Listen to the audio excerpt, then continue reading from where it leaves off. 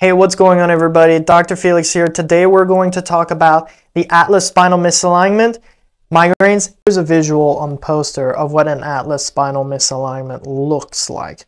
So the head is tilted to one side, the neck is leaning to one side. This is just an example. Any configuration could happen.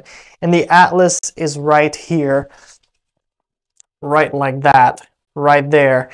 And it can be misaligned either to the left or to the right. And then you have the whole array of issues that can arise from that, not only migraines and headaches. On x-rays, we will see something like that. This line here, purple line being the skull line, we can see that it's way tilted to the right. This line here being the neckline here, right there.